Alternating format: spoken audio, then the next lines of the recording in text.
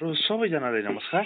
आजको भिडियोमा विशेष गरी हजुरहरुको लागि जस्तो मैले बाख्रा ब्याउनु भन्दा अगाडि जस्तो 15 दिन छ अब 1 महिना छ भन्दा जसो हजुरहरुले यो चीज अनिवार्य गर्नुपर्छ। जस्तो मैले यहाँनिर हजुरहरुलाई देखाइदिएको छु यी मल्टिभिटामिन भनेर भन्ने गरेछ। यहाँनिर थोरै यहाँनिर हेर्न सक्नुहुन्छ यी feed supplement for calcium vitamin हैन। अब जुनसुकै कम्पनीको पनि तपाईहरुले धुलो पाउडर पनि खुवाउन सक्नुहुन्छ अथवा झोलवाला पनि खुवाउन सक्नुहुन्छ। यसमा चाहिँ के कुराहरु मिक्स भएको छ भन्दाखेरि हेर्नुस् है, क्याल्सियम भयो, पोटासियम भयो, भिटामिन ए भयो, भिटामिन डी भयो हैन, भिटामिन बी12 यो लगायतका सबै जति पनि यो बाख्राहरुलाई चाहिन्छ त्यो चीज चाहिँ यसमा मिक्स भएको छ। जसले गर्दा जस्तो गर्भमा भएको जुन बच्चा छ त्यो बच्चा हृष्टपुष्ट हेल्दी र सही तरिकाबाट चाहिँ उनीहरु जन्मिने गर्छन्। र पौष्टिक आहार त अनिवार्य हुनुपर्छ, तर अलिकति एक्स्ट्रा सप्लिमेन्ट चाहिँ हामीले दिनुपर्ने हुन्छ। र त्यसको लागि चाहिँ यहाँनिर हेर्न सक्नुहुन्छ यसमा सबै डोजहरु लेखेको हुन्छ। यी सबै कसलाई कति कति खुवाउने के खुवाउने भनेर हैन। क्याटल हर्सहरु भयो हैन, डगहरु भयो 10 ml हैन। त्यसैगरी सबैलाई चाहिँ यो खुवाउन मिल्छ। र यो चाहिँ कसरी खुवाउने भन्दा जस्तो यहाँनिर हामीले के लेछौं, चोक्कर यानी कि ब्रान भनेर चापट भनेर भन्ने गर्छ, जुन गाउँको छेक्ला हुन्छ त्यो लिएका छौं।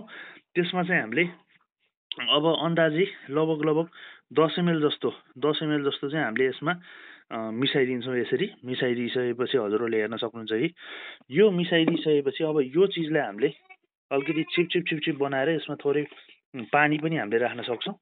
पानी राखिसकेपछि यो चाहिँ हामीले लगातार 3 दिन अथवा 5 दिन, अब किसानहरुले कतिको भ्याउनुहुन्छ, कतिको उहाँहरुसँग चाहिँ लागत छ त्यही अनुसार चाहिँ जुन बच्चा दिने माउहरु हुन्छ त्यो माउलाई अनिवार्य रूपमा चाहिँ यो खुवाउनु पर्ने हुन्छ।